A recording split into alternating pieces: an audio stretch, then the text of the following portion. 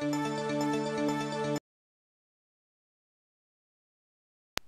this video, you will learn how to reset a job definition using CA Workload Automation DE desktop client.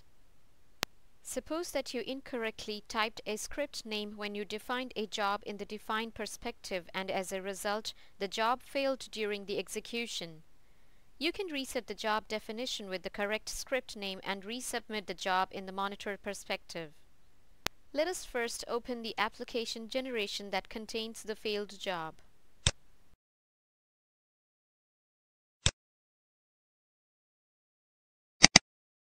To know why the job has failed, let us view the job details.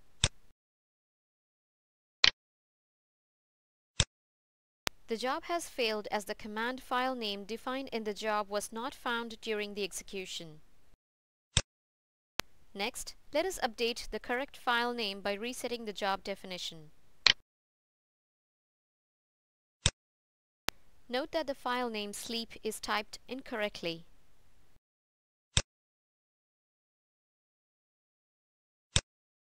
If you reset the job definition of a job in a fail or sub-error state, the changes do not occur until you resubmit the job. So let us resubmit the job to execute the job in the current generation.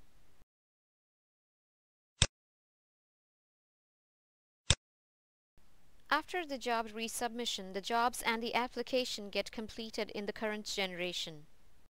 To make the changes permanent in the job, you must update the job definition in the defined perspective. In this video, you have learned how to reset a job definition using CA Workload Automation DE desktop client.